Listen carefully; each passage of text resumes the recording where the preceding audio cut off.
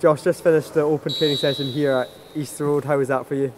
Yeah, it was good. It's good to have the fans in the stadium to watch us train, and they can get that connection with the players and they can see what goes on behind the scenes. Yeah, last week then, obviously a difficult week for the club. What's the reaction been like in training then? It's been a very good reaction, I think.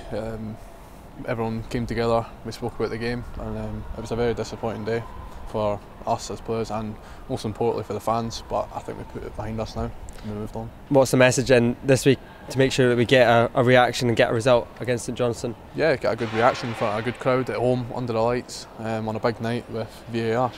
Yeah, you mentioned VAR will be the first time that it's used in the cinch Premiership. What's your thoughts on the new technology? Are you looking forward to it? Yeah, I'm looking forward to it. I think it's good that it's came to Scottish football, slowly catching up with the rest of the world, so I think it'll be a positive for us. How do you think it will impact your game? We'll have to see. I might have to watch what I'm doing a bit closely. And just finally, you mentioned the crowd at Friday Night Football returns to Easter Road. How much are you looking forward to playing in front of a full house here on Friday? Yeah, buzzing, I can't wait. Hopefully we can put on a good show for the fans and get those 3 points. Appreciate your time, thanks a lot Josh.